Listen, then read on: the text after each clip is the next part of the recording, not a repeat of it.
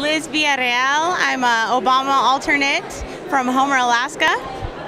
Pat Walsh, Dillingham, Alaska, an Obama supporter, and we've come a long way to see our man here. We've come a long way to see Barack Obama because we're commercial fisherwomen, and we are so passionate that he is committed to sustainable resources like wild salmon and sustainable fisheries.